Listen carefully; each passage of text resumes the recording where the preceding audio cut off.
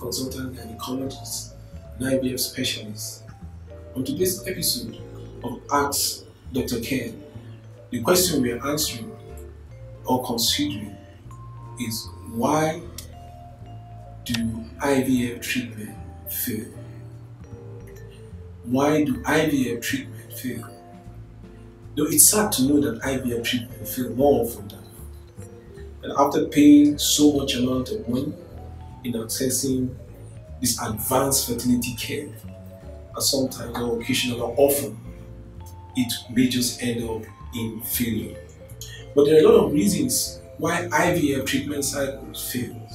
Some of the reasons are related to the woman, and some other reasons are related to the man. And some of the reasons may not be unrelated to the expertise demonstrated during the IVF treatment cycle. But going over to the woman, the common reason why IVF fails 95 to 98% of the time is because of the quality of the eggs. And when I talk about the quality of the eggs, I'm looking down into the genetic composition of the eggs. Because studies have shown that lots of embryos that apparently look normal and have gotten the best grading, call it grade alpha, grade A, or grade 1, in whichever grading system is used, may have a lot of chromosomal abnormalities, what we call in science aneuploidy. So you have a lot of these, up to 95 to 98% of times in the embryos, after doing pre-implantation genetic diagnosis. When such embryos are transferred, actually, it will not be unexpected that the failure could occur.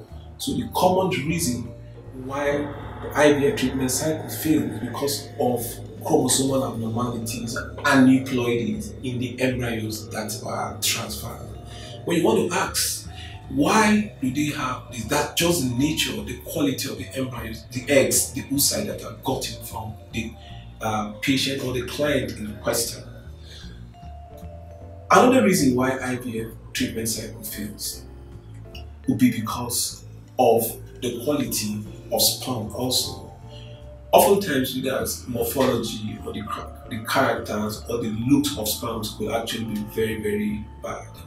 Usually when you use a bad product to fertilize an egg, I don't think you should expect so much. But oftentimes, of course, fertilization occurs and pregnancy also occurs. So bad sperms, terrible sperms, could actually be reason why some IVF treatment fails. And occasionally, combination of the two factors, you have poor egg qualities and bad sperms. And poor egg qualities increases with the increasing age. And that is why it is advisable that women should access IVF services or to attend having their family life when they are a lot much younger, because the older a woman gets, the poorer the quality of her eggs, the higher the magnitude of chromosomal abnormalities that could be gotten with the eggs. Another reason why IVF treatment cycle will fail also will be because of poor technical ability. Maybe there is a challenge with the embryo transfer, maybe difficult transfer, a situation where a dummy embryo transfer was never done, and you have a lot of trauma trying to put past the embryos through the cervix into the uterine cavity. And studies have also shown that difficult embryo transfers, especially those that involve a lot of stimulation of the side of the cervix, will end up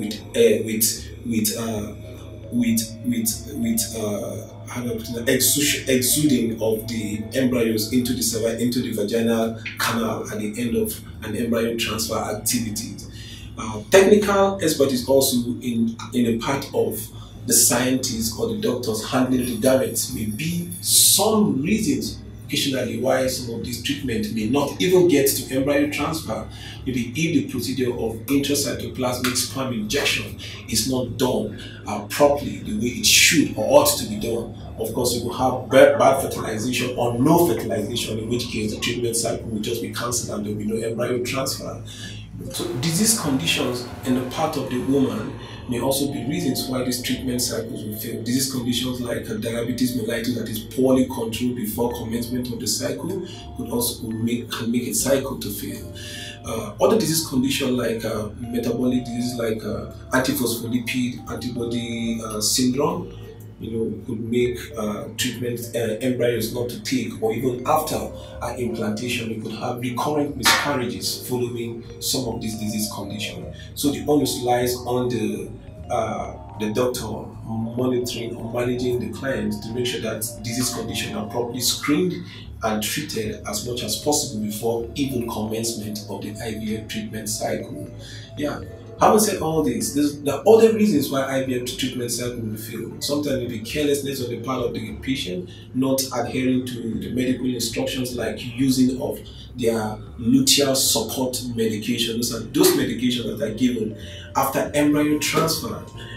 So some of these things can make IVF treatment cycle to fail. There's some other reasons that may not be talked about in this forum, but for more information, you can contact us at Arts Hospitals and Diagnostics, or better still, visit our website at www.artshospitals.com, or contact us through any of our social media handle as displayed on the screen, and you should get more information about IVF generally.